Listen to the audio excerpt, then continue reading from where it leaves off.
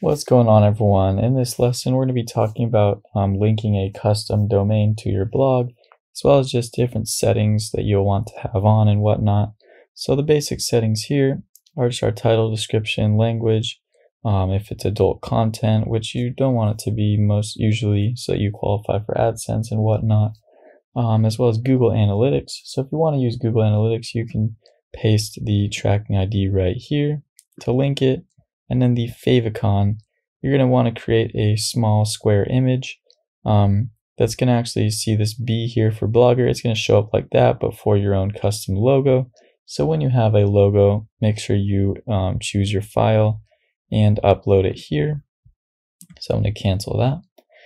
You're going to want your blog to be visible by search engines. And here with publishing, we're going to want to link our custom domain. So if you don't have one, you're going to want to click buy a domain, which is going to let you buy a domain through Google Domains. So let's say I wanted to buy one that relates to Skillshare course. Here we got skillsharecourse.com for $12 a year, and that's going to cost you $1 a month. So that's where I'm getting this pricing from. Original .com domains will cost you about $12 a month through Google Domains if they are available. So the easiest way is just to buy them right here, and linking them is super easy once you do that. So yeah, I recommend definitely going to Google Domains through this buy a domain link, or just going to Google Domains on your own and buying a domain so that your blog will show up with a custom myblog.com as opposed to blogger.com or whatever it is now.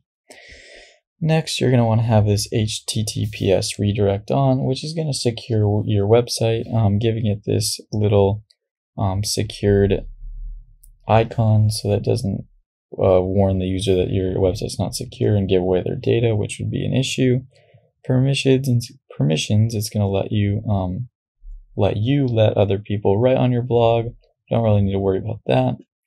You can change the number of max posts shown on the main page.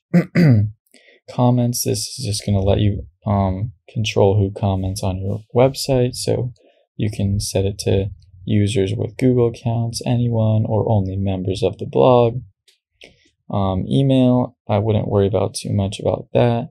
That's just going to let you use your email to notify people or posts, whatnot. Time zone, I would format it to your time zone. Meta tags, you can enable a search description for your website. So we could set it as Skillshare Learning or something like that. That's going to let people find your website easier.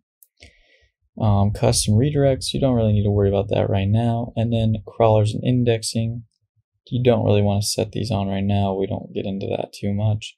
Monetization, you can enable custom ads if you're going to get ads through third parties, but I'd recommend just going for the Google AdSense to begin with as a beginner. Privacy, oh, we went back up to the top. Let's go back down. Manage blog, I wouldn't really worry about that right now. General, and that's about it. So you're just going to want to make sure you have the HTTPS on. That's very important, as well as buying a custom domain for $12 from Google Domains.